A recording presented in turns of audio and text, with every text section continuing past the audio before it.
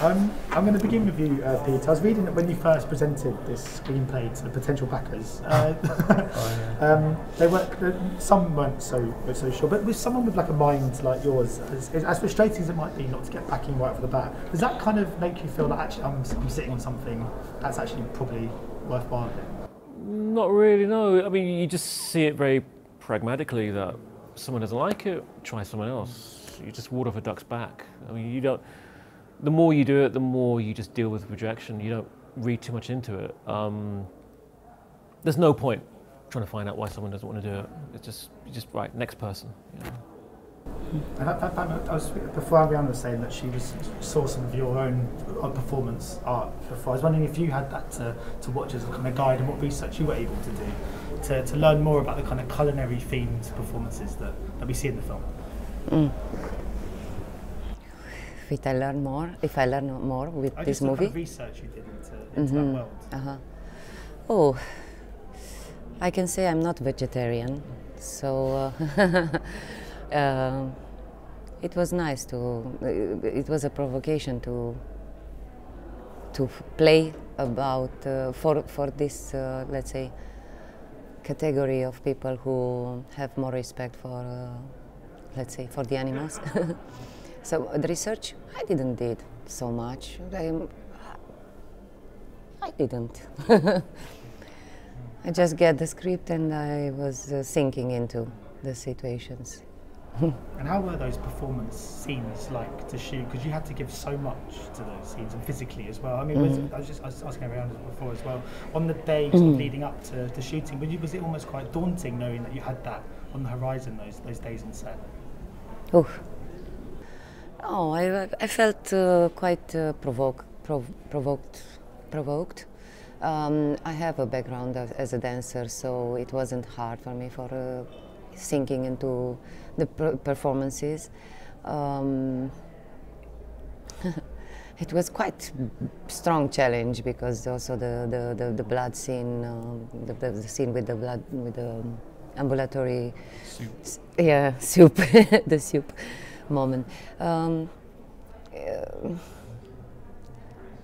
I enjoyed, I can say. I discovered more strength and power. Also, Peter helped me with giving me music, putting me in the atmosphere of the situation. Yeah, and it was okay. It was nice. And Peter, I was asking about what you think it is about food that can be used in film in a way. I saw a film at the London Film Festival called A Banquet as well, which also uses food in a way that kind of... Oh, that's Ruth Paxton. Yeah, Ruth Paxton's film. Yeah. She's great. Yeah. The way you would shoot like the bread and the spaghetti and croissants, it almost took on a kind of horror feeling about just the way the food made me almost feel quite unnerved. What do you think it is about food? It's something we, in real life, we celebrate. We all love eating and enjoying, but it has this ability on screen, doesn't it, to almost invoke some sort of anxiety.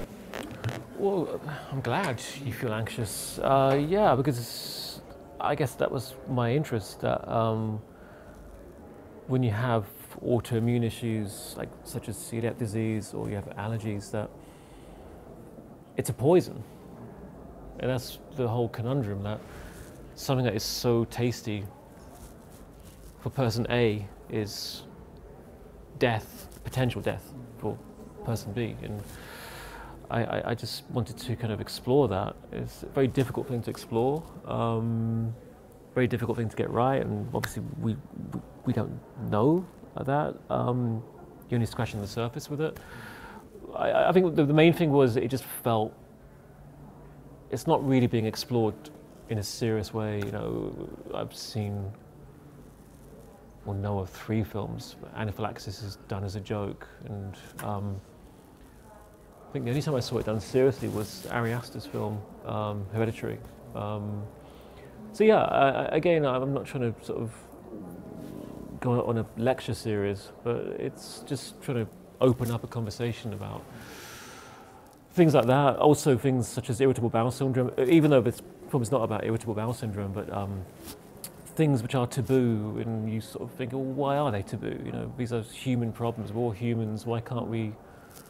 It's a way of opening up about these things, which are normally seen as funny, without being seen as doing frat boy humour. Yeah, because last night in the pub, I was speaking about the movie to a few other critics that had seen it, and a couple of people said this is actually encouraging them to go to the doctor and sort of check up a couple of their own kind of gastric things. Is that, did you quite like that? Because you're saying, you know, it is a bit kind of taboo subject, that it is, just even just last night I found people talking about their own insides in a way that I've not actually heard people talk about before necessarily in kind of social situations. Well, I think that's good in a way, if you can provoke people to talk and open up. I mean, this film is all about shocking people with your character, but I think it's, you know, I mean, something like torture porn, what kind of discussion is going to come after that? You know, but if you're shocking to provoke a discussion that is liberating somehow, that can kind of lead to sharing things that maybe two people both suffer from, you know, and that's not a bad thing. I remember when we were sending the script to people when we were filming, and one person was telling me, I have irritable bowel syndrome. It's something I'm very shy to talk about. So, I don't know, let's see. You know, we'll find out tonight what the pub is like, what people are saying there. Yeah. My last question for both of you, really, because obviously the film's got quite a unique kind of humour to it, and I find it really funny in parts. In the screening I was in, lots of people kind of laughing at the same moments. I was wondering for both of you, do you find solace in knowing that when people sort of laugh at the same jokes you've written and just sort of moments you sort of performed in, that there is a kind of collective sense of everyone being on the same page, and you know, you're not feeling alone in your own thoughts and your own humour in some regard. Yeah, that's a good feeling. It's good that it's, in a way, it's universal. You know, the eating, it's universal for everybody. Without the eating, you cannot live. So it's good to catch more collective people. Maybe, I don't know, maybe we influence them not to eat meat anymore. Who knows? Nice try. Or gluten. Yeah, but it's nice to hear that,